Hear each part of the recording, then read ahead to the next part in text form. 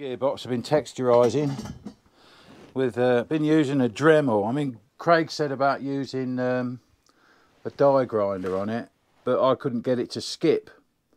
And it's no good just machining away aluminium. You've got to get it to skip over the surface. And I think it could be to do with speeds and everything. I mean, me die grinder actually was too quick. It just, you know, it would make a right mess of it if I used that. So what I did very lightly, and you have to do it very lightly, just very lightly, just touch this on with a Dremel die grinder attachment. Just go over the whole lot. It takes ages and it's laborious. And as you can see, it sort of leaves an inconsistent finish. You know, it sort of changes with the light and everything.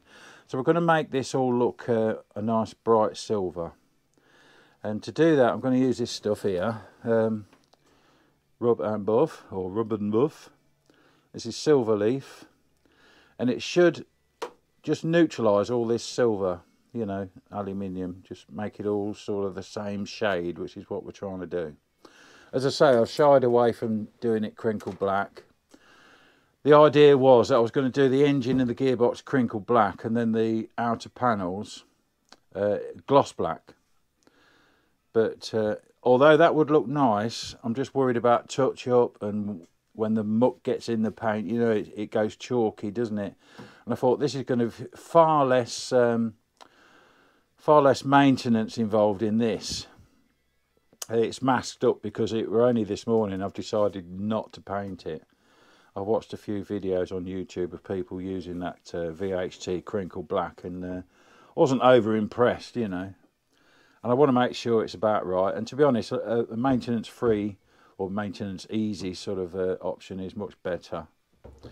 So that's that. So we'll get on with that. I'll set you up so you can have a look, and I'll get on.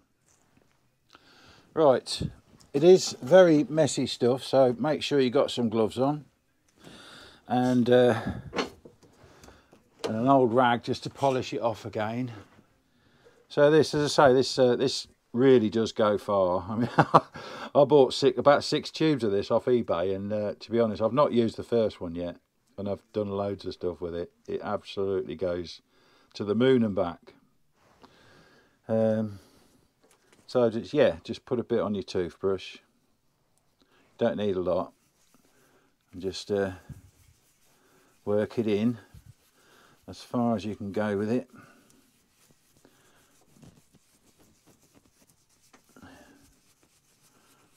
Less is better, really, you know. Just don't put loads on. It will travel, and it keeps that texture there as well, so we're not filling any of that texture up that we've put into the finish of the casings. It doesn't change it at all. I think as long as you've got texture anyway, this will do the job. If you've got a shiny finish, like a chromed, you know, something that's been chromed, it won't work for that. I mean, you'll get it on there, but it won't stay on. This really does stay on a long time. As I say, it just neutralises all the different colours you get in the aluminium from where you've been machining it. I say a little goes a long way, so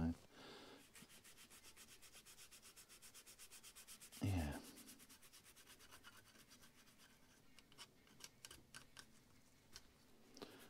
You're probably better off with a higher quality brush than these, to be honest, because these are falling apart in front of my very eyes. But they're not causing any harm. And you can see how quick it takes. I mean, it's really quick to use. Just quick buff up after. I suppose that's why they call it Rub'nBuff, isn't it? So just wiping it over just gives it that sheen. It's what you want. It's like very clean aluminium. And it is, it's waterproof because it's a wax. It's not fuel proof, so if you do spill fuel on it, I wouldn't expect it to stay on very long.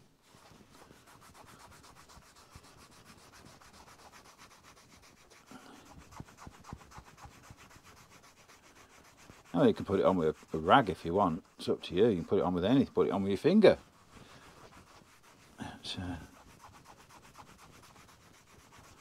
quick buff up and you're done. Look at that. That's come up lovely, isn't it? So I'll turn that up that way.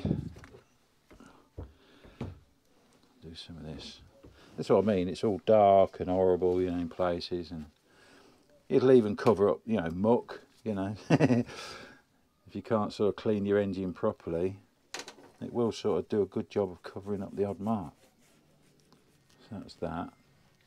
I'll probably just put it all over it and then buff it all after. But even here, say, where it looks dark, you just put it in there. Look, it just neutralises the finish. I really ought to get a better toothbrush.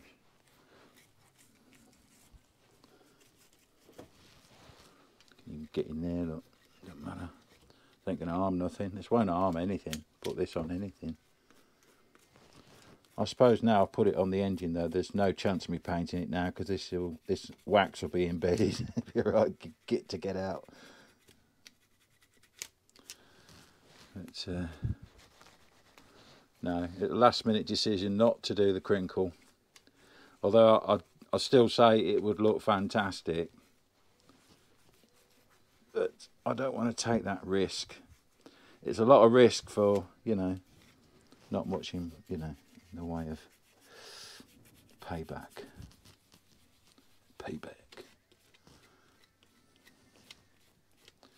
Right, so that's that little bit in it. See the difference? Just look at the difference between them two, can't you? You know, you see. Just gets rid of all that darkness. I think I use a different toothbrush. Cut on shit.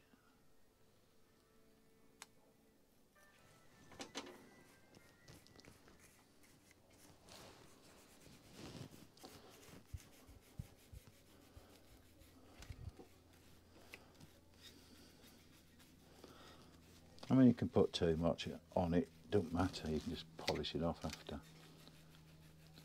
It's so easy.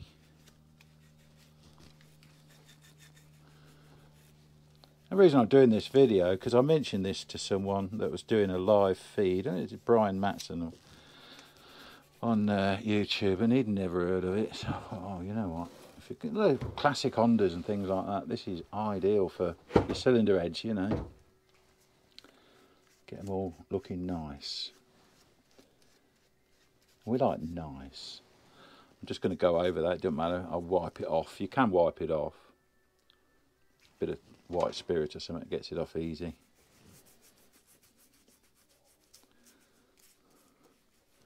But say the shinier the surface, the less it wants to, you know, sort of adhere to it or stick to it. It doesn't stick, but, you know, work into it. Obviously it needs the... Oh, this toothbrush is no better. It's falling to bits. It's not the Rub'nBuff that's doing this, it's just the fact it's a cheap old toothbrush.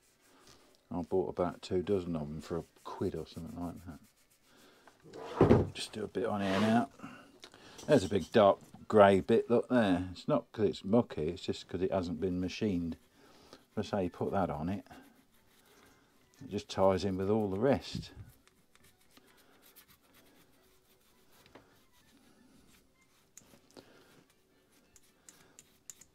And if it comes to the day when you know, engine's looking a bit grotty again, just reapply. That's all you got to do. I think we're about there. So I'll just give all this a bit of a buff up.